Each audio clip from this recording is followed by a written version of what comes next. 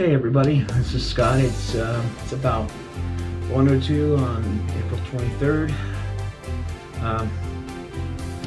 It's kind of warm out today. That's all right. I'm in my air-conditioned place. Anyway, I wanted to show you the power supply that I had that went bad. It's as you can see, it's just a standard power supply, and I took the ends of it off to to go into this motor control unit. Unfortunately though, this power supply, something happened to it. It just fried on me. As you can, I don't know if you can see that or not, but well, no, it doesn't look like the capacitor is swollen or anything, because usually whenever there's a surge, the capacitor will swell.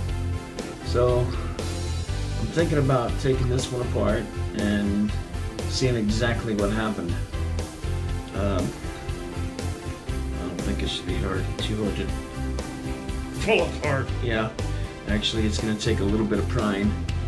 So, like I said,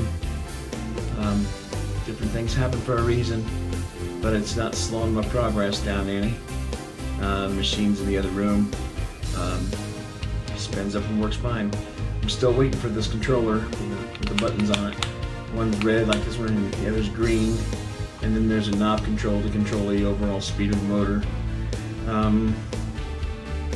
Yeah, that's pretty much it. I'm gonna get a screwdriver and crack this power supply open, and then we'll take it from there. See what happened.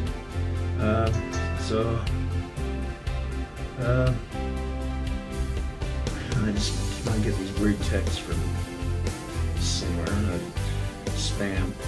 Anyway, I'm gonna crack this open real fast. Okay, I got it opened up, and let's take a look and see what's inside. As you can see, here's that big capacitor right there. That's where all the power distribution takes place. It looks okay. I don't know if you can see everything there, but there's just a transformer in there and everything. But I noticed wherever you plug it in right there, there's a hole in the top there. So that's not for me prying the crap out of it trying to get it open. That looks like a short point to where the thing shorted out on me, so that's why it fried. That green transformer, I'm thinking, is the part that fried, because that's what transforms the power from 120 AC to 12 volt DC. So, and if that goes, it's just gonna fry that whole board.